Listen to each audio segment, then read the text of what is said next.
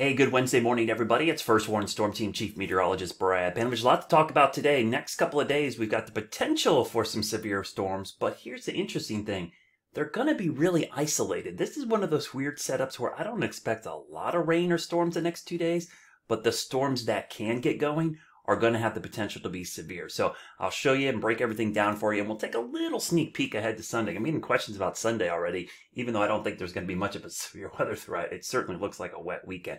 So this morning I want to start with the visible satellite image and current conditions because a couple things going on here. First thing that sticks out is we've got some storms up in West Virginia, but also see this arc of clouds? This is what we call an old outflow boundary from some storms last night. That's an interesting feature because the Storm Prediction Center has just put this area back into our medium threat for severe storms. Notice the clouds to the west, but look at all the sunshine over us. Temperatures are in the 60s right now, dew points in the 50s, and that's crucial because east of the mountains here, there's a little area where there's not a lot of instability yet for thunderstorms. So let me switch maps here and we'll show you today's severe weather outlook. So this is the current outlook. And if you look carefully, you can see a big area of red. That's our medium threat back there. The orange, or high threat, excuse me. The orange is our medium threat for severe storms. And then the yellow is our low threat. So pretty much all of the Carolinas currently are under a low or medium threat. But what happened this morning is this little appendage here was added by the Storm Prediction Center. And the reason that was added was that little outflow boundary. That's going to serve as an area for storms to focus. But most of the threat over the Charlotte area and the Western Carolinas, this is actually, I think, more about a front or a line of storms that's going to develop late tonight into early tomorrow. So we might not see much of anything today until later tonight into tomorrow. And I'll kind of explain why here. I'm going to show you tomorrow's severe weather outlook. Got to jump over here.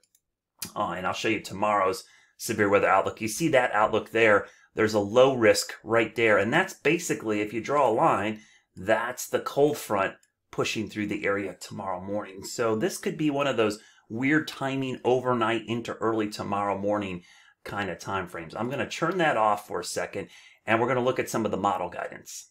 All right, so we're going to look at some of the short range guidance. This is basically an 18-hour futurecast that we run every hour. We call it the high resolution rapid refresh model because it runs every model. It's rapid refresh and it's high resolution. So let's start this morning. We'll start this, and again, I'll read out the times so you can't see them. I have off camera here, but this is starting basically at 9 a.m. this morning, 10, 11, 12, 1 o'clock, 2 o'clock. So 2 o'clock this afternoon, notice our short range guidance, big fat 0 of storms. So that's why I don't think we'll see much during the day. So this is basically 2 o'clock. Let's go to 3 o'clock, 4 o'clock, 5 o'clock, 6 o'clock. So 6 o'clock this evening, we've got some storms forming in the mountains, also up here. And what's likely is that old outflow boundary, there's probably going to be storms forming along that while these form on the ridge top and push this direction. So we'll have to watch. This boundary interaction is always something that's got to be very carefully watched because boundaries interacting with incoming storms, you can get some localized rotation. The overall threat today is not really tornadoes for us. It's straight line winds and hail. But if you get interaction of those things, you got to keep an eye on that. But again, this is 6 p.m. Not a lot out there, folks. I mean, that's just not a lot. Let's go to 7. You see a storm popping up over Charlotte, very isolated in nature. Again, notice where they are.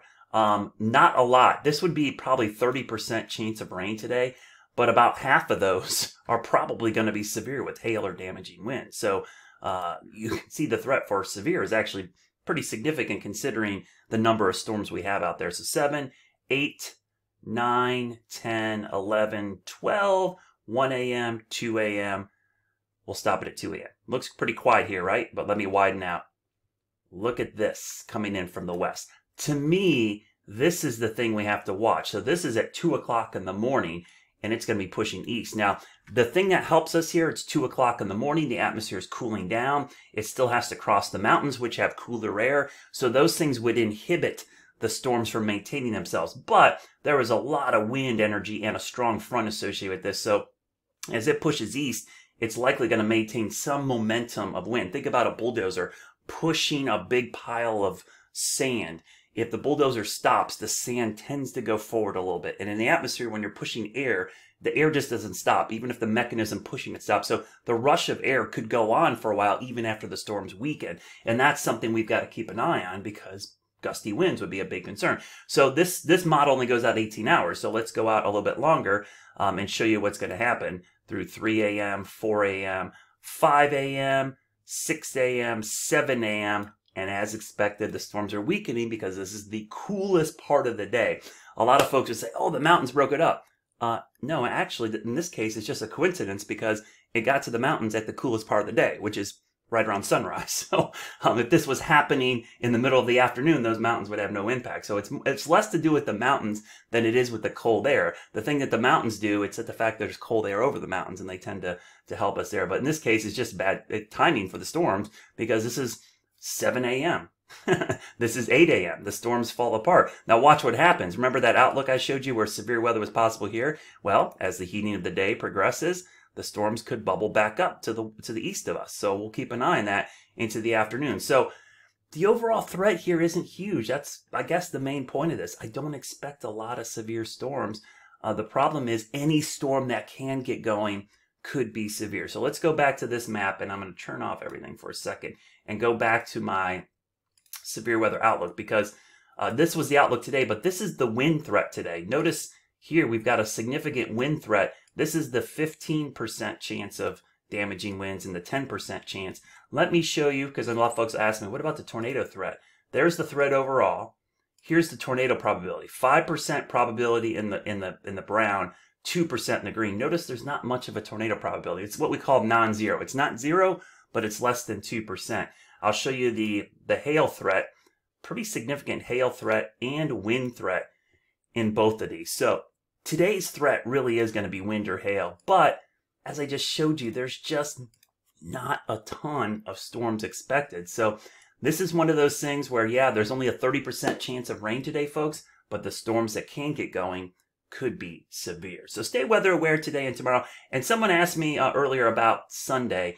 Sunday is still far out. Obviously, it is way, way out there. But a lot of folks will ask me about these days out into the future. And let me see if I can actually show these. So here is, this is Friday. This is Saturday. This is Sunday. Saturday. This is Saturday, excuse me. You see a threat of severe weather across Texas on Saturday. We'll go into Sunday, and that threat shifts to the south. So one of the things about Sunday, there's a big storm system, and it's mainly a big low pressure system.